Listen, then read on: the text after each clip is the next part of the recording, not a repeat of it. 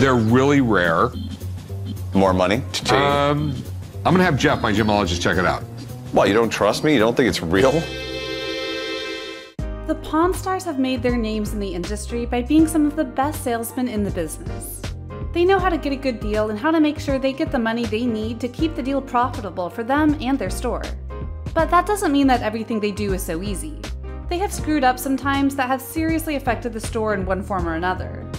With that being said, allow us to show you some Pawn Star deals that almost bankrupted the shop. Be sure to like the video and subscribe to the channel. Number 8. Stolen coins. There are certain rules in business that you absolutely have to follow, and one of the biggest ones is that no matter its value or relevance, you do not sell stolen goods.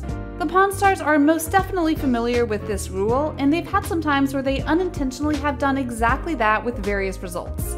One of the most famous occasions is when a man named Ryan came in with a shekel of Tyre, which is a silver coin that was given out in Lebanon back from 130 BC to 79 AD. They got it and almost immediately regretted it. After the purchase, a sheriff showed up and revealed that the coin had been stolen before it was sold to them. Not by Ryan, but by someone else.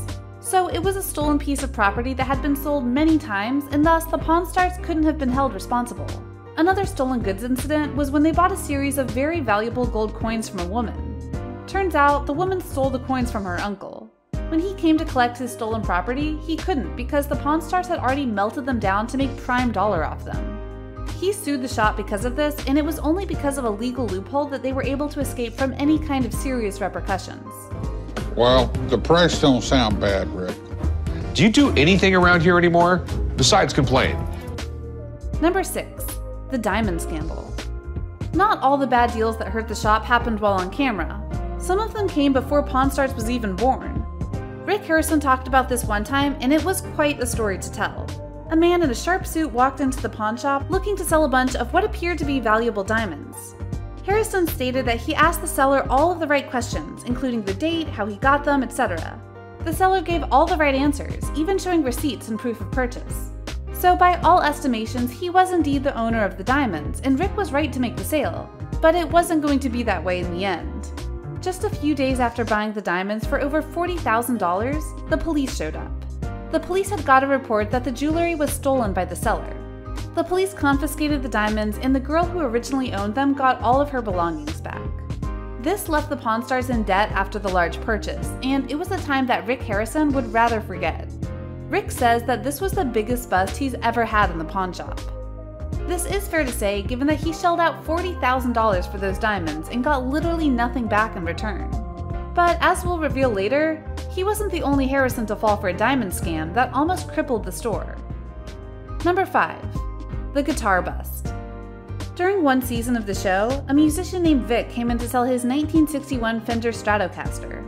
This is actually one of the most legendary guitar brands out there in terms of name value and recognition. For Rick Harrison, he felt an immediate love for the guitar, as he was a fan of Jimi Hendrix, who played famously on a guitar just like this.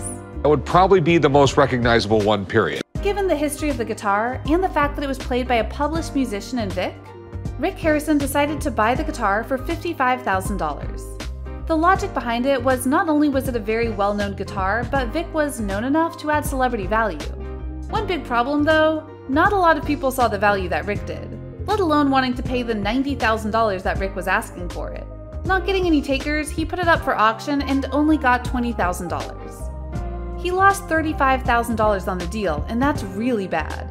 And it goes to show that when it comes to having items owned by celebrities, you need to have more than a niche name to make it sell. Number 4.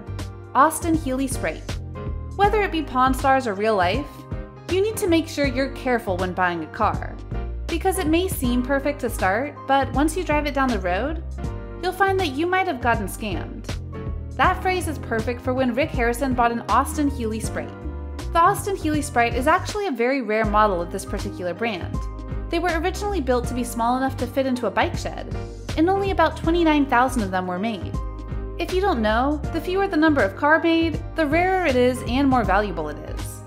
Rick was ready to make a purchase, but realized soon that it wouldn't start, which is usually a no-go on the deal.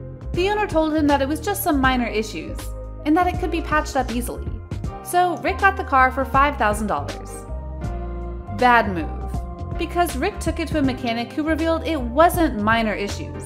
It was actually major ones that would cost Rick more than what he bought the car for to fix. Thus, he just ate the loss. Rick got hustled. It's been known to happen. I just hate being wrong. Number 3. The signature. When sports memorabilia comes to your door, you never buy an item signed by a famous player unless you're absolutely sure that it's their signature. That's because forgeries are everywhere in the world today, and it can get pretty bad at times. Which Rick Harrison knew about, and yet fell for the oldest trick in the book: a desire to have a rare item. In one episode, a man named Joe came in and had a book that he claimed was signed by legendary and infamous Major League Baseball player, Shoeless Joe Jackson.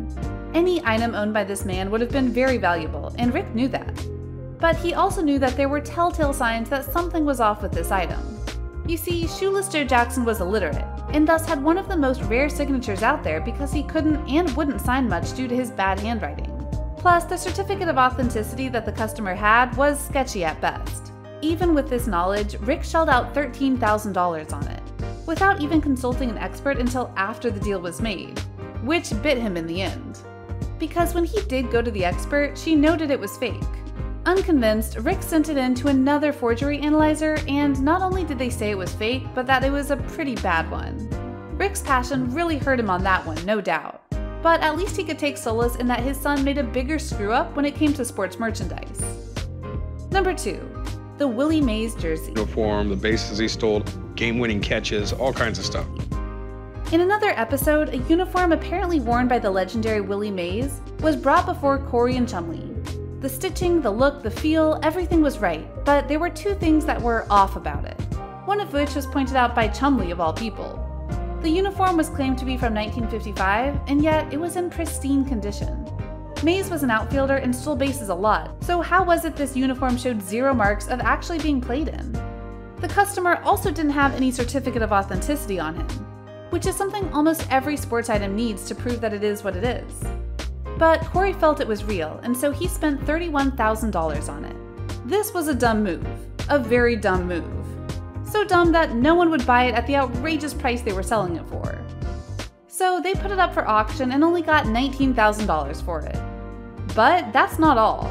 After that, it was revealed that the jersey was 100% fake, and the Pawn Star's reputation was hurt because of this. You're thinking. No, Or you're assuming, which makes an ass out of you.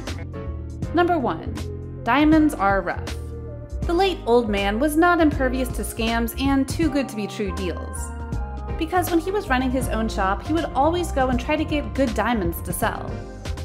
Which was a good goal until cubic zirconia started to emerge. What is cubic zirconia? Well, to put it bluntly, it's fake diamonds. Ones that can fool the untrained eye into thinking they were real. As they arrived in Vegas, the old man bought them because he thought they were real. His store lost tens of thousands of dollars because of that action. And he, of course, felt like a fool for falling for such an easy con. Today, the Harrisons know how to search for fake diamonds. But that would have been nice to know when the epidemic started. So what do you think? What do you think of these times when the Pawn Stars really screwed up things? Can you believe the money they lost on some of these deals? Or the trouble they dodged in other cases? Which of these cases do you feel are the most memorable? Let us know in the comments below. Be sure to subscribe, and we'll see you next time on the channel.